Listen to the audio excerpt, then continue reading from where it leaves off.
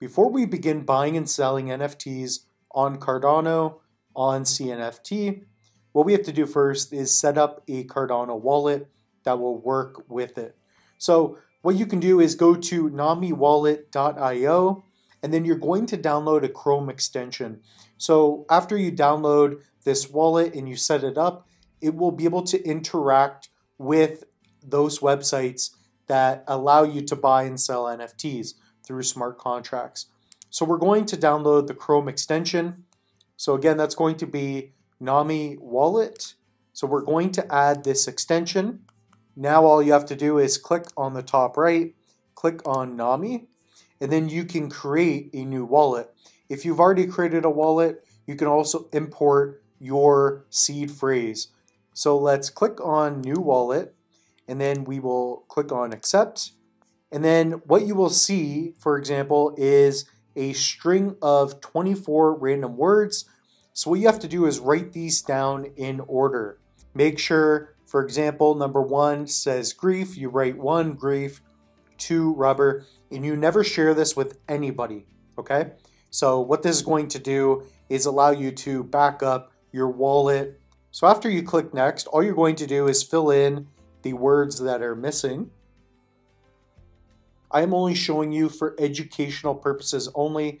Your seed phrase is sacred. Here we're going to put Cardano wallet Mitch, and then you will put in a password. So now we've successfully created a wallet. So if we go back to our NAMI wallet, now you can see that we have a place where we can send Cardano to. So you're going to click on receive, and then you can copy this address and send Cardano ADA to this address.